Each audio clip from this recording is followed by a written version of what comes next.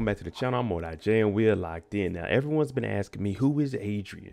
We know that she popped up randomly and now Diamond has a love interest, but we don't know what her full background is and what she's actually doing on the show. So I went and did a little bit of research. We did a little bit of digging. I got a couple of websites. We're going to read off a few things, give a little brief description about her, and then we're going to figure out what exactly is her motive with dealing with our boy Diamond. But first, shout out to the notification gang. If you're new to the channel, you want to be a part of it, hit the subscribe button, turn on your notification bell so you get something every time I upload. Hit that like button. It's the easiest thing you can do. Now we're moving forward.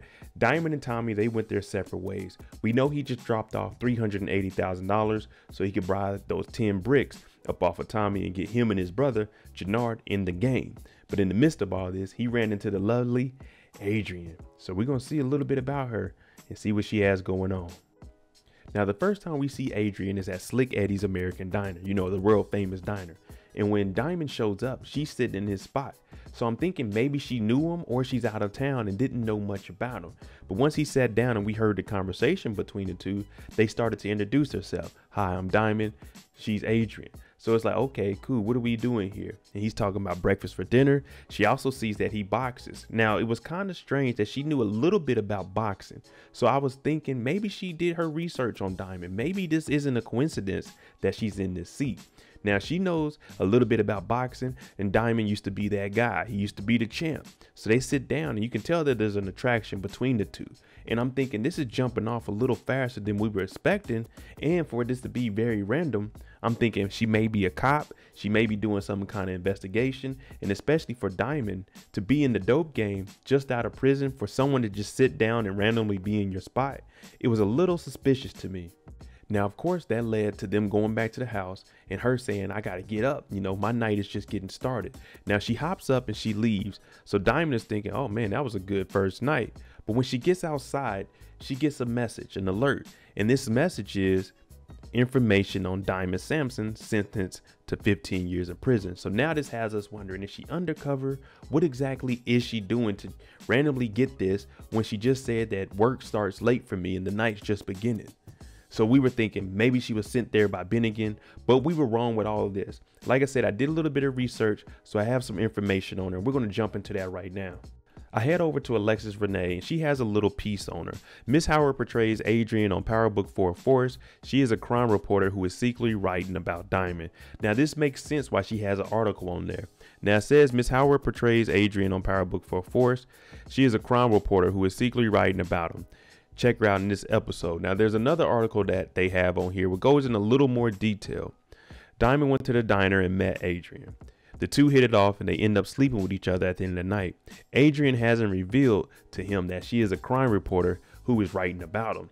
So this is all making sense. When I said that she knew a little bit about boxing, she did some investigating. So that's how she knew, you know, let me sit in this guy's seat. I've been watching him a little bit. Let me know a little bit about boxing. Let me touch up on some, you know what I'm saying, on some phrases, on some quotes, so I can have something to relate to him. And what she's doing is trying to make Diamond comfortable. Now, this is getting him to open up. Now, this is just the beginning. She threw that thing on him. So now he's going to feel comfortable with her. And also at the end of the episode, what do we see? She brought him some more food. So now she's over here for the second night after she done already threw it on him. Now he may be caught up a little bit, almost wrapped around her finger. Now, the next page that I found was actually a little description of Adrienne on sportsandculture.media. Adrienne is beautiful and charming crime reporter working on a digital news outlet that specializes in investigative journalism.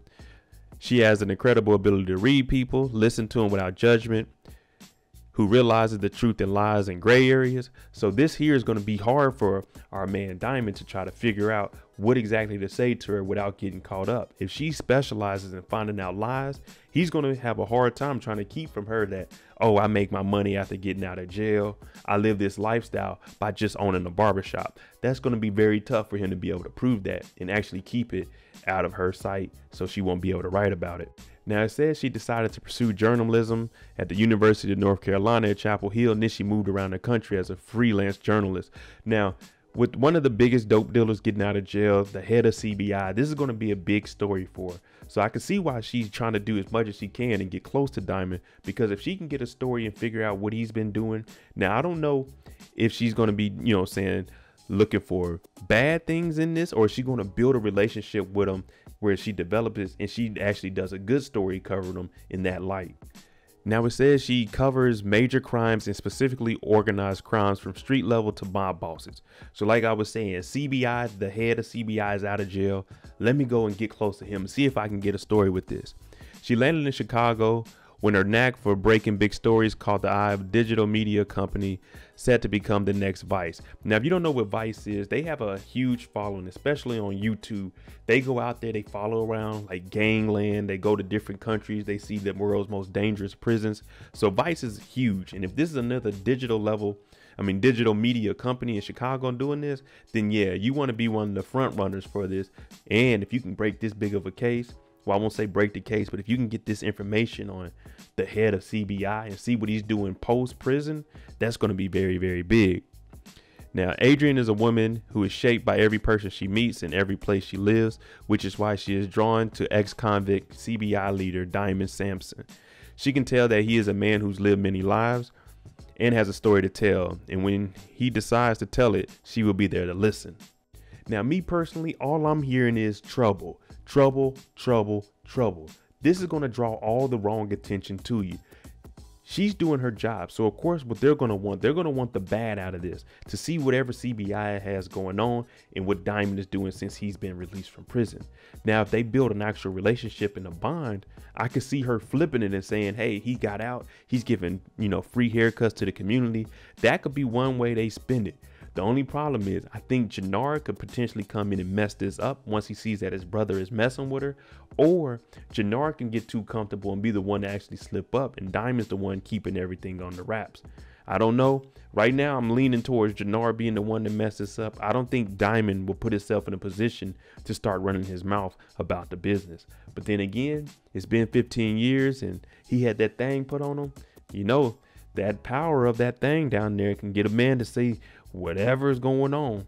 There you go, a little breakdown of Adrienne, so we understand that she's actually a journalist, a crime journalist, and this could potentially be harmful to CBI. Let me know what you guys think about Adrienne. Can we trust her, or is she going to build a bond with him and just use him to get this report up out of him? Let me know what you all think. I'm MoedotJ. If you like the content on the channel, hit that like button, hit that subscribe button. Thanks for watching. I'm out.